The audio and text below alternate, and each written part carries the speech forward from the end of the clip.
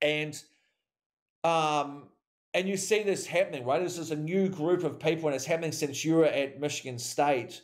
Is there's this new breed of farmers who are coming through who are business people, right? They are marketers. They understand what that market is. They want to think about what's that new business model, and we can employ the traditional farmer as the production worker operator for minimum wage, right? So we can go out and find those people. And I've got the skill sets to manage lots of people. Lots of them don't, and so I can actually manage them. I can make their life easier. But suddenly, working on a farm is becoming it's like just a basic trade, right?